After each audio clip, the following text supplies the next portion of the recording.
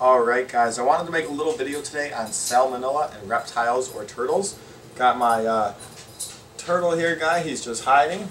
He is a Reeves turtle, Asian Reeves, and he's just hiding in there. And then I have my two bearded dragons out here.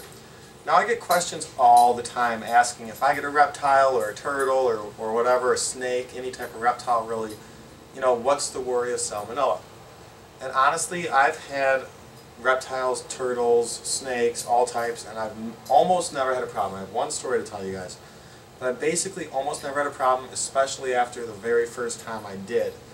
What you want to be sure of is, for one, it's always good to wash your hands before handling animals, just so you don't get anything on them. But after you handle your animal, just make sure to wash your hands. It's as simple as that. You don't want to touch your eyes. Make sure when you're handling your animals not to touch your eyes, your mouth, your ears, your nose, anything that has an opening that you can get salmonella into. Now bearded dragons I've never had a problem with. My problem one time was with turtles, and actually it was like the first week that I got my turtles. It was my Reeves turtle here. I also got a Texas map, a Southern painted I believe, and I was handling them a little bit first couple days I got them. I went out to a restaurant, I came home, and I got pretty sick. I was basically I was throwing up until probably from 7 o'clock at night till 7 o'clock in the morning. I just couldn't stop throwing up, and I thought I got like food poisoning or something. So I called the restaurant and I just asked, has anyone else called in and said they got sick? Here's what I ate. Has anyone else got sick? And called in. I said, I'm not trying to press charges on you guys or anything because I don't even know what happened. But I'm just saying, did anyone else get sick? Has anyone else called in? They said no. So my next thought was, well, I must have got salmonella from my turtles. And I wasn't being as careful back then when I first got my turtles. I wasn't, I guess, thinking about it as much, and I must have touched my mouth, touched my nose, or something before I washed my hands. Now since then, that was 5 years ago, I haven't had a single problem. So, can you get salmonella from reptiles and turtles? Yes. Is it a huge problem if you're careful? No. I've had lots and lots of animals for the past 5 years since that's happened, and nothing's happened ever again.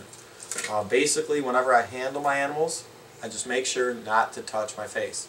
Salmonella is not going to go through your skin. It's not going to, just get into you. So if, have no sleeves, that's always good. And then when you're done playing with your animal, simply go and wash your hands good. I'll do that after the video this time as well. My turtle, I thought he might come out here, but as you can see, I'm not scared to hold him. He's fine. I hold my turtles from time to time. And basically, like I said, some will have it, some won't. I don't know if I said that, but some will, some won't. You can't really say, oh, this turtle has salmonella and this one doesn't, or this dragon does and this one doesn't. I don't think my dragons do, but you never know. Ooh, don't fall off, man. Any reptile could.